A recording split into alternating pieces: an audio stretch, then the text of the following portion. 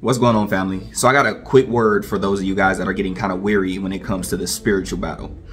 I myself get there sometimes, and everybody that's on this walk will inevitably get there at times because this spiritual battle does get very difficult.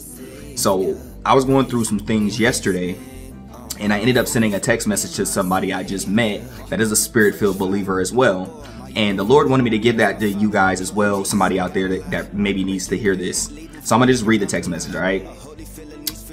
The Lord told me last month as I was resting, and what I mean by resting is I spent like 9 days doing absolutely nothing, that the month of March would be huge, but it will be contingent on how I press in the spirit.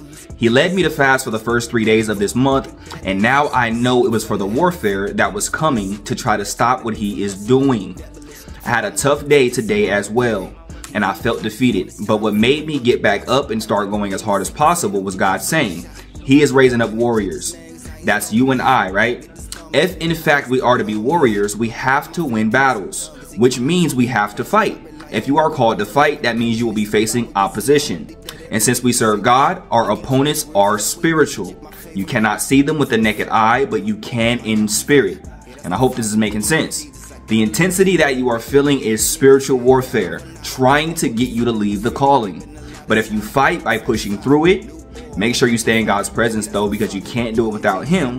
You will prosper. Now, I pray that bless somebody out there today, because it was so on point with her.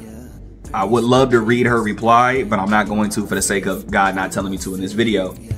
But I know that a lot of you guys can resonate with that message.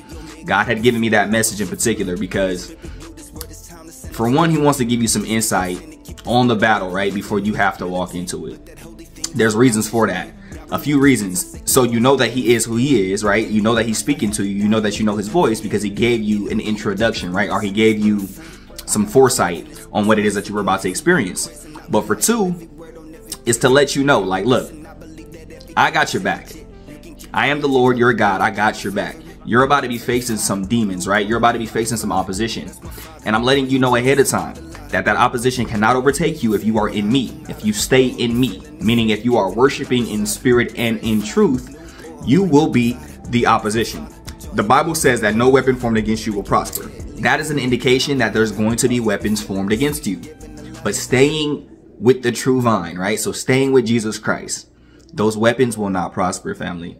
So if you are feeling weary, or if you're getting weary in well-doing, stay the course. Stay the course. Do not let the enemy psych you out or walk you out of your calling. Take heed.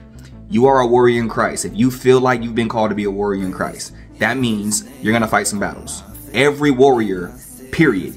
If you look into the army, you find warriors in the army. They fight battles. Every warrior, it doesn't matter who you are, what sense of the term of a warrior you are, right? You're going to have to fight some opposition. You're going to have some opposing enemies.